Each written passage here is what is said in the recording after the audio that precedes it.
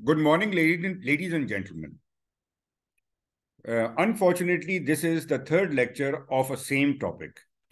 And since both the two lectures were of more than 1 hour duration, so I had to resort to the third lecture. Well, this lecture will not be that long, hopefully.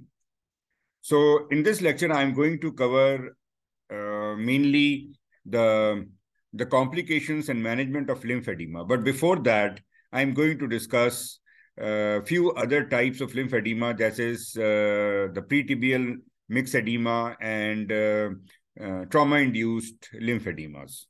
So let's proceed to the lecture. Pretibial myxedema. The pretibial myxedema is a form of cutaneous mucinosis that typically occur in association with Graves' disease, since the synonym of thyroid, and hence the synonym of thyroid dermopathy. So, pretibial myxedema is associated with hyperthyroidism and typically Graves' disease, or the other name of pretibial myxedema is thyroid dermopathy. What happens in the disease is that there is a deposition of hyaluronic acid and other glucose aminoglycans within the dermis and subcutaneous tissue, resulting in development of asymptomatic pretibial nodules and plaques that have yellow-brown hue and occur on the lower limb. So the typical site is the lower limb or shins and characterized by plaques which are asymptomatic and have a yellow-brown hue. The precise cause of this phenomenon is uncertain. There is a big male difference in male to female ratio, that is 4:1. Pathophysiology. PTM occur as a result of glycose aminoglycans deposition in the dermis and subcutaneous tissue.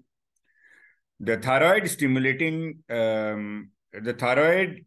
stimulating hormone receptor antibodies may bind to and stimulate the dermal fibroblasts to increase the production of glucosaminoglycans,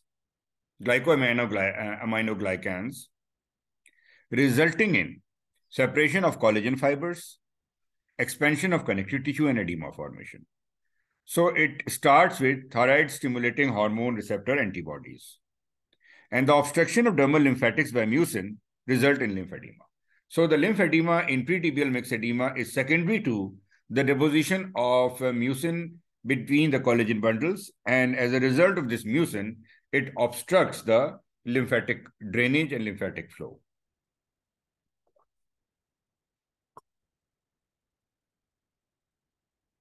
Here you can see how the pretibial myxedema looks like, and the histopathological appearance of different mucinosis is almost similar.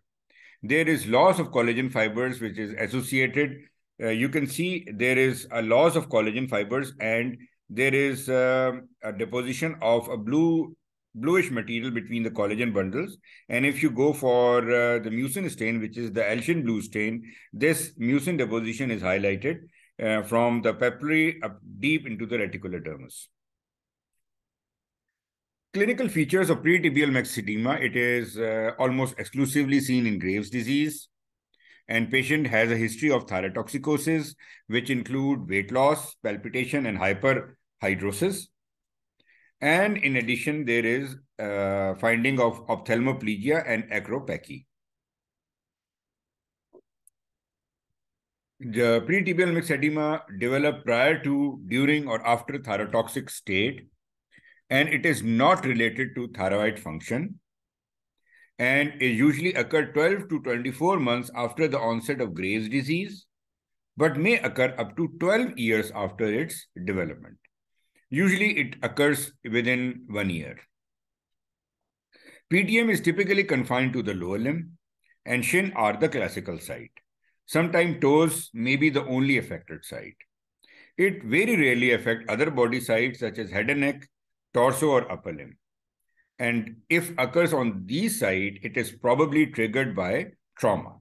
But the natural site is the pretibial. Patient typically present with firm, non-pitting indurated nodules and plaques on pretibial region and feet. Lesions may be flesh-colored or have a yellowish-brown hue. A pewdy orange appearance may develop as a result of expansion of interfollicular dermis. Cutaneous lesions may be asymptomatic, occasionally pruritic, or cause discomfort. In severe cases of pretibial myxedema, the lesions may coalesce to give the entire extremity an enlarged and verruciform appearance. Functional impairment, that is inability to wear shoes as a result of toe disfigurement and or development of secondary lymphedema may occur.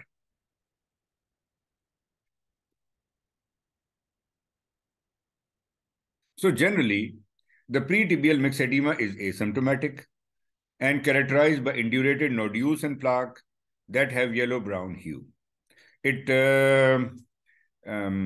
Sometimes it has a pewdy orange appearance like we see in other mucinoses. And pewdy orange appearance is because of edema of interfollicular dermis. Pruritus is usually not described, but sometimes little discomfort occur. And very rarely, whole limb is thick and enlarged. So this is the typical pretibial myxedema. Lesion occur on the shin as well as on the toe. Differential diagnoses include the other causes of lymphedema, stasis dermatitis, obesity-related lymphadematous mucinosis, and lichen amyloidosis. Although lichen amyloidosis does not give this appearance. Disease course and prognosis. In mild cases, 50% of patients achieve complete remission after several years, and 58% of the treated severe cases achieve complete or partial remission, and very severe form appears to be persistent. Investigation. Diagnosis of pretibial myxedema is possible from the patient's history and characteristic clinical findings. It is rarely necessary to perform a skin biopsy, especially if history of hyperthyroidism or Graves' ophthalmopathy is there. If biopsy is undertaken, then the typical histopathological features, which I've already explained, will be seen.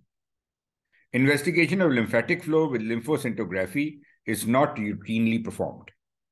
Management. The mild and asymptomatic cases require no particular treatment. If symptomatic treatment options include use of potent topical corticosteroids under occlusion at night for several months. The use of compression hosiery or multi-layer bandage may be used to manage the associated lymphatic impairment or secondary lymphedema. This is seen in more extensive and chronic cases. A small number of cases require surgical excision, but with caution as PTM may develop within the areas of trauma. Other options with limited efficacy include intralesional steroid, which is effective if the lesion is small, systemic immunomodulators like prednisolone, plasmapheresis, intravenous immunoglobulin rituximab, which are usually given in case of extensive disease, and octeroids. Then the next topic is trauma-induced lymphedema. Lymphedema and other lymphatic complications such as lymphocele or lymph fistula, as already described in the previous talk, develop after therapeutic interventions or accidental damage to the lymphatic drainage pathways. Surgical interventions include the varicose vein surgery, the saphenous vein harvesting for coronary artery bypass graft, and resection of excess skin and soft tissue of thigh after massive weight loss. Radiotherapy to lymph nodes can be much of a risk factor towards lymphedema, and genetic factors are likely to be important. If obesity is there, then the risk multiplies. Wound infection increases the incidence of post-surgical and accidental lymphedema. Then self-inflicted injuries such as repeated application of tourniquets will eventually cause a permanent lymphatic damage and chronic swelling, which is one of the secretin syndrome. Intravenous drug abuse may cause lymphedema due to combination of infection and injecting agents causing lymphangitis plus venous damage. Then there is a puffy hand syndrome, which is a long-term complication of intravenous drug abuse and occur in 7 to 16% of IV drug users.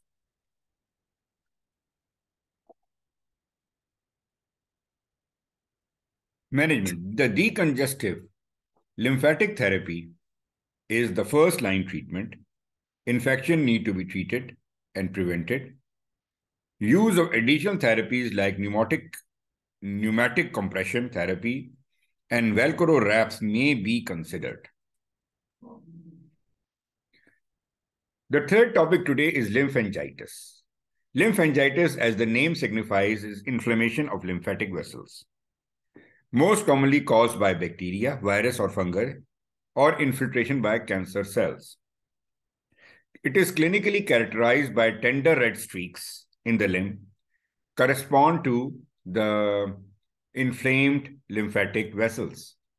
In lower limb, edema is often accompanying feature. Sometimes a more diffuse erythema is seen, extending up to the medial side of the leg and thigh, and its distinction from ascending cellulitis becomes difficult. In some circumstances, painful inflammation of regional lymph glands, that is lymphadenitis, may arise. So lymphangitis may complicate with lymphadenitis. The usual clinical appearance is in a form of cords of inflammation, red cords of inflammation. Pathophysiology. Lymphangitis occur in filariasis, sporotrichoid spread, which is also known as the nodular lymphangitis. This is important. It is described by a characteristic pattern of superficial cutaneous lesions that progress along the path of lymphatic drainage. So typically, the sporotrichoid spread is linear and the spread of infection is along the lymphatic cords. That's why the different nodules develop along a track of lymphatic. This is clinically seen in sporotrichosis, which is one of the deep fungal infection, nocardiosis, chromoblastomycosis, and aspergillosis. Then it is also seen in cutaneous leishmaniasis and atypical mycobacterium, especially Mycobacterium marinum. So the distalmost lesion is the primary lesion and is usually the largest lesion, while the rest of the lesions on the proximal sides are the sporotrichoid spread of the primary lesion.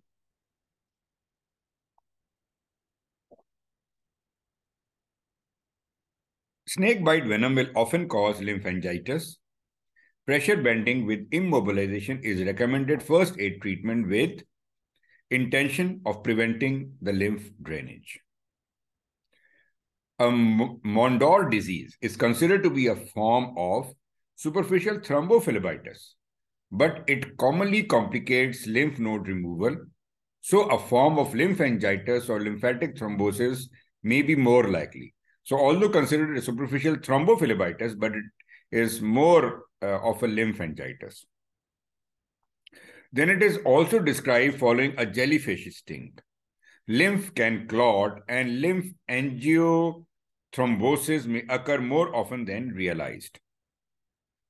Sclerosing lymphangitis of penis is a condition that is related to vigorous sexual activity, manifesting as asymptomatic, firm cord-like swelling around the coronal sulcus of the penis.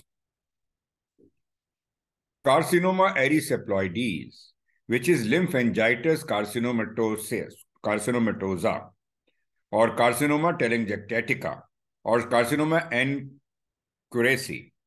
This occurs when cancer cells infiltrate the dermal lymphatics. It is a form of metastatic spread and occurs most commonly with breast cancer, but occur with melanoma and thyroid, lung, gastric, pancreatic, ovarian, prostate, and colorectal cancers. It manifests clinically as fixed erythematous patch or plaque resembling cellulitis but without fever. The inflamed area show a distinct raised periphery and edema secondary to lymphatic obstruction. A network of or lattice pattern of telangiectatic vessels represents the infiltrated dermal lymphatics. This is the cancer which is spread onto the other areas, and this is carcinoma erythropoiesis. Then this is the second last topic of today, that is rather third last topic, that is complications of lymphedema. And major complications of lymphedema are swelling and infection. Swelling. Limb swelling lead to discomfort, limb heaviness, reduced mobility, and occasionally impaired functions. Secondary musculoskeletal complications such as back pain and joint problems are seen particularly in cases of asymmetrical lower limb swelling. So as you can see naturally that lymphedema causes heaviness of the limb. So this heaviness will reduce discomfort and decrease mobility and impaired functions and will indirectly affect the joints. Then the skin changes that occur with lymphedema have already described several times in the previous topics, that is elephantiasis, which refer to the skin resembling the elephant skin. And the epidermis is hyperkeratotic and warty, and dermis is markedly thickened and fibrotic. So epidermis is hyperkeratotic and warty, and dermis is thick and indurated and fibrotic. Distended dermal lymphatics can bulge on the skin surface, producing a cobblestone appearance. This thickening of skin impairs the joint mobility. And leakage of lymph through the skin, which is called as the lymphoria, may occur from engorged dermal lymphatics. So this is called as lymphangiectasia. Lymphangiectasia is engorged dermal lymphatics, and lymphoria is the extrusion of lymph from these lymphatics. This is elephantiasis, verrucosa nostris. Elephantiasis verrucosis nostris. Showing marked hyperkeratosis and papillomatosis. Infection. So after the main skin findings of hyperkeratosis and induration and cobblestone appearance, lymphoria, lymphangiectasis, infection developed. And the episodes of secondary infection, particularly cellulitis, are a characteristic feature of lymphedema. There are recurrent episodes and every episode will impair the lymphatic drainage further and further and exacerbate the lymphedema. Commonly, the bacteria are hemolytic streptococci, particularly group A, B, and G. And the toxicity from infection can be extreme and fatal. And lymphedema also promotes tinea pedis, which is difficult to avoid because the web space skin is macerated from the swollen toes.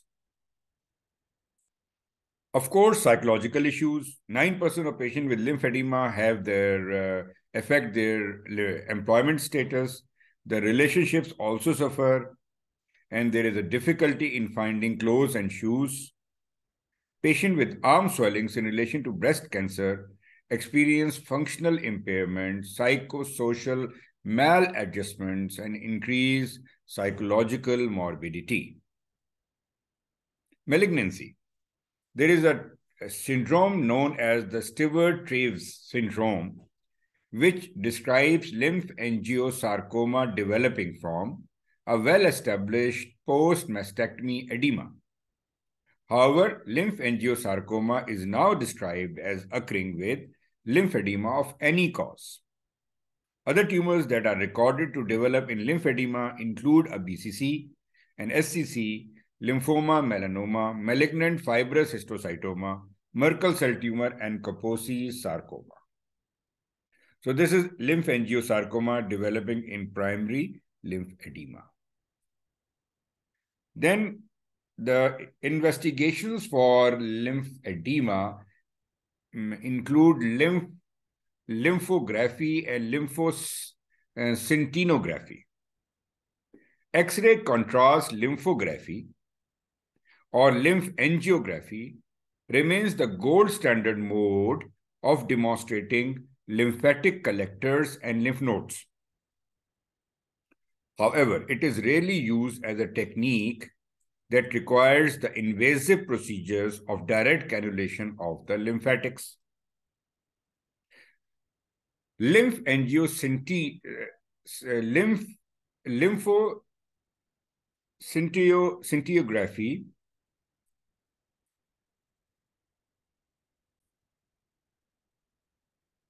Lymphangiocintigraphy is an isotope lymphography and is currently the investigation of choice, as it involves the simple intradermal or subcutaneous injection of a radio-labeled tracer protein. Lymphangiocintigraphy has a potential to distinguish between different types of primary lymphedema, but it cannot measure it cannot provide the functional measurement of flow. So you have to differentiate between the lymphography, which is by a contrast, and lymphangiocintigraphy, which is by a radio-labeled tracer protein.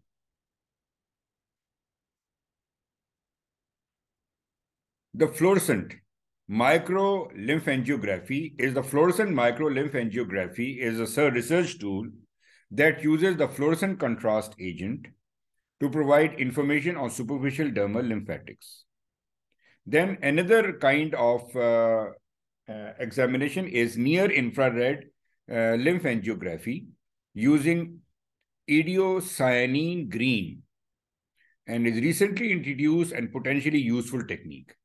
Then MRI lymphangiography is used to demonstrate the presence of enlarged and tortuous lymphatic vessels in patients with unspecified lymphedema.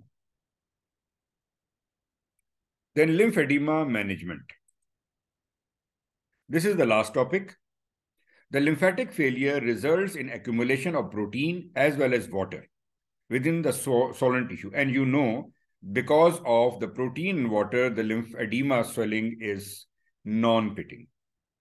Treatment is difficult because of presence of the solid component in the swelling. In developed countries, the emphasis is more on the physical form of the therapy, involving the massage, exercise, compression designed to stimulate lymph drainage. In poorer, hotter countries where hosiery and appropriate bandages are too costly or too uncomfortable to wear in warm temperatures, surgery stays as the main treatment. Unfortunately, there is no proven curative treatment for lymphedema, and management is aimed at improving the swelling through physical treatments which are designed to stimulate the flow through existing or collateral drainage routes. Care of skin and prevention of infection. The regular application of emollients is important for hydrating the skin and making it supple and discourage hyperkeratosis. For deep cracks and crevices, regular toilet is necessary, followed by antiseptic soap, for example, potassium permanganate. So first potassium permanganate soap, then emollient application. Hyperkeratosis often improves by application of a keratolytic agents like salicylic acid, 5%. But the best treatment to reverse elephantiasis is a long-term compression. Care of skin, good hygiene, control of tinea pedis, and good antisepsis following abrasions and minor wounds are important in reducing the chances of developing cellulitis or other infections. Exercise and movements are crucial to lymphatic drainage. The dynamic muscle contractions, which is isotonic exercises, encourage both passive and active phase of lymph drainage. External compression. External compression, hosiery, bandages, pneumatic compression complements the exercise program. This provides the most powerful stimulus to lymphatic drainage. And compression is much less effective without exercise. So these hosiery, bandages, and pneumatic compressions is a different field altogether, a very advanced type. So these are the different kind of bandages.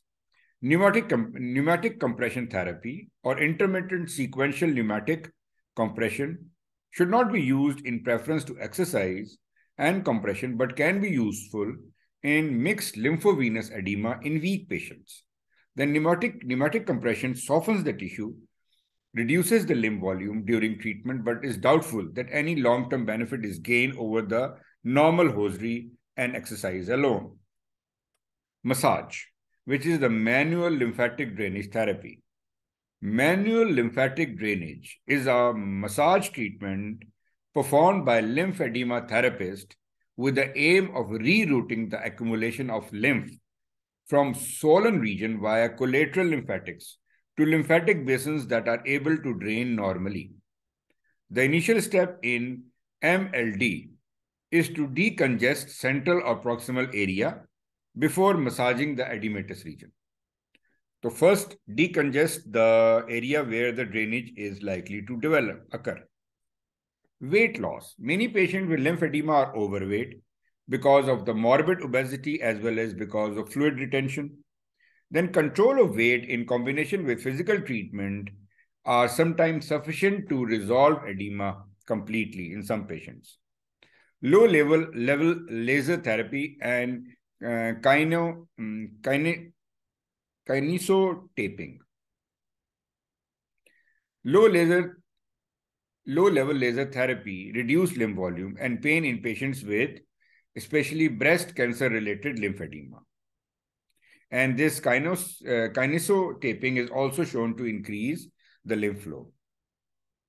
The other indication of low laser therapy is to stimulate the hair growth. Pharmacological therapies. There is little use of drugs therapy in management of lymphedema. Diuretics alone demonstrate minimal improvement in lymphedema as their mode of action is to reduce the capillary filtration and by reducing the blood volume. But as you all know, lymphedema is because of decreased lymphatic drainage. Paraven, which is an oxytocin, and coumarin, which is benzopyrone, have been tried in lymphedema and create small reduction in limb volume by reducing the vascular permeability. Introduction of VE, vascular endothelial growth factor C, in animal models of post-surgical lymphedema, induced lymphatic vessel growth and subsequent reduction of lymphedema. Then surgical options. Surgery has a specific role in management of lymphedema. It is of value in lymphedema in a few patients in whom, even after conservative treatment, the size and weight of limb inhibits its use or interferes with the mobility. Surgery involves removing excessive tissue by bypassing the local lymphatic defect. The lifelong non-surgical measurements like hosiery may be continued post-operatively. Then lymphatico-venous anastomosis surgery.